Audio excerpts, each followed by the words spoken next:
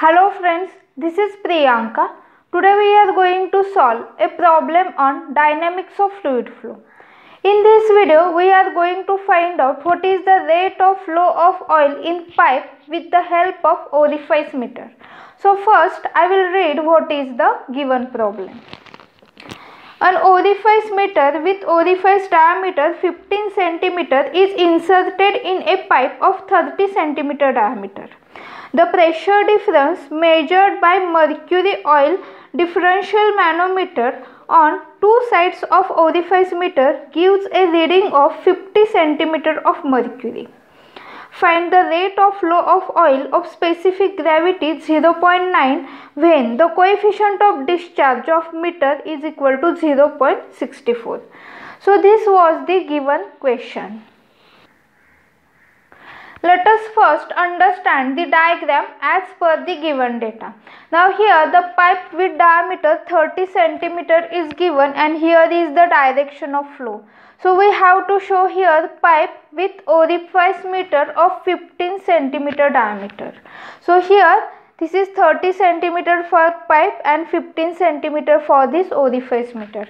Now it is given that on two sides of orifice meter, this is the one side and this is the other side, the YouTube differential manometer is placed and here the level difference of mercury is given. That is, if we observe, this is the mercury level on one side of orifice meter and here is the other side of orifice meter. And this level difference is known as X and this value of X is given, that is 50 cm of mercury. So we have to write X is equal to 50 cm of mercury. Now we will consider here the section 1 for the first side of this orifice meter and for the second side or on the other side of this orifice meter we will consider here the section 2. So what is the diameter at this section 1? So this is the diameter of section 1, that is D1 is equal to 30 cm. So from that we will calculate the area, that is A1 is equal to pi by 4 30 square which is equal to 706.85 cm square. Now on the other side, what is the diameter of this orifice meter? That is 15 cm. So D2 is equal to 15 cm, that is we will consider this as a section 2 and A2 is equal to pi by 4 15 square, that is equal to 176.7 cm square. And we know value of X is 15 cm of mercury. Now we have to find out what is the rate of flow. So for the calculation of rate of flow of oil through this pipe, we have to first calculate what is the differential pressure head. So that is what is the pressure head difference at this point 1 and at this point 2. So how to find out? So we have here the value of X. Now the specific gravity of oil and mercury is also given.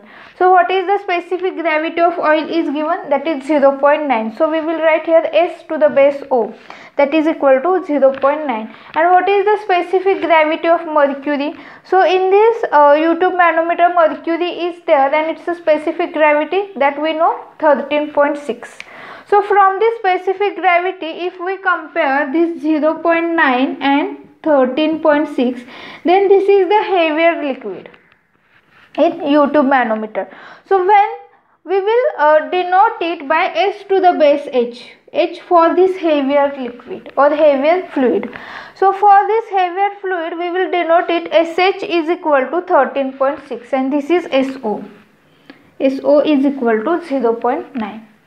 Now what is the formula to calculate H? So we know that when SH is there, we have formula H is equal to X in the bracket SH by SO minus 1. Now this X is in centimeter, so we will take here as it is. So 50 multiplied by 13.6 by 0.9 minus 1 which is equal to 705.5 centimeter of oil, because its a unit is X is having unit centimeter, so we will write here same unit, that is centimeter of oil. Now the coefficient of discharge of orifice meter that is given and that is equal to 0.64 and we have to calculate rate of flow Q. So what is the formula for Q? So Q is equal to this CD, that is this coefficient of discharge CD multiplied by A1 A2 divided by under root of A1 square minus A2 square. So remember that here A1 is more than this A2. So we will first take here A1 square minus A2 square multiplied by under root of 2GH. So H is already calculated, G is 9.81. So if we put all the values here, we will get the answer, that is 1,37,414.25 centimeter cube per second. Now if we observe here, all the units are in centimeter, centimeter square, centimeter square, centimeter. So remember that all these units should be same. So either centimeter or meter. So here all the units are centimeter. So Q is having unit centimeter cube per second. Now we will convert it into meter per second. So how to convert? Multiply it with 10 raised to minus 3. So we have to shift here this point towards left hand side, that is 1, 2, 3. That it will become 137.414 liter per second.